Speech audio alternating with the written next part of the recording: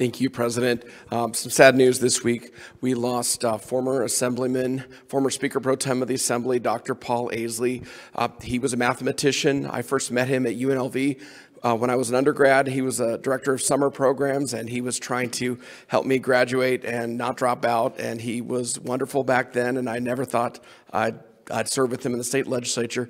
As a state legislator, he was a pioneer in the area of equality for the transgender community. He sponsored a bill in 2009 that would have prohibited discrimination for the transgender community. It was referred to committee, never got a hearing. He tried again in 2011. That bill was passed into law, and it was the first statute in Nevada, I believe, to prohibit discrimination against the transgender community. He tried to champion a lot of causes that weren't popular and didn't have a lot of other folks who would try to champion those causes, and he tried his best sponsoring legislation requiring labeling for food that contained GMOs, genetically modified organisms.